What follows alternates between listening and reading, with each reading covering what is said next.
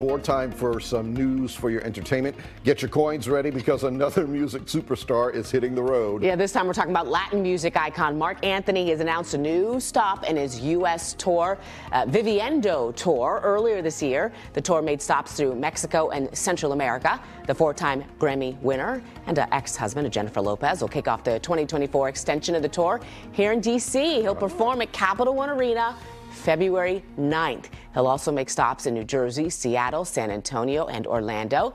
Tickets for the D.C. show go on sale to the general public on Thursday. I feel like it's been a little while since he's done a full concert here. He's here for special events quite a bit.